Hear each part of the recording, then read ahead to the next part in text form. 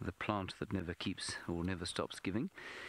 And what's interesting for me is that, not that they're called a small orange Acria, that is quite interesting, but that the male is almost completely orange with a little bit of black on the wings, but the female is extremely variable. She can be all sorts of different colors, always various forms of orange and black, but sometimes the forewings are almost grey in color, like she's getting very old.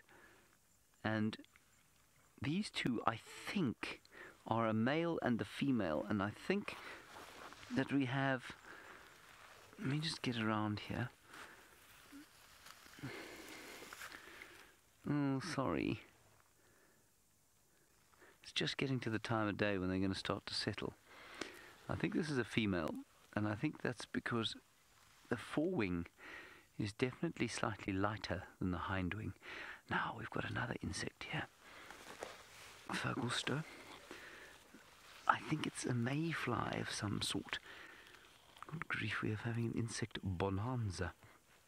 Do you see where this grass is? Can you see where I'm pointing? Mm-hmm.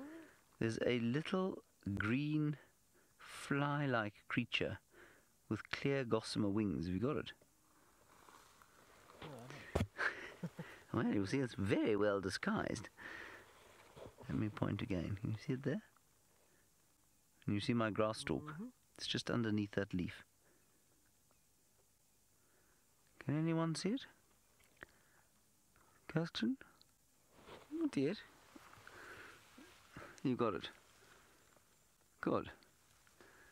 And not only can I see that, but I can also see another little creature that's definitely too microscopic for the camera. We'll try and put it under the microscope.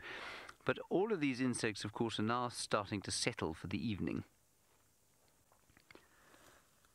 which is, of course, what we should be doing and what we will be doing fairly soon. Oh,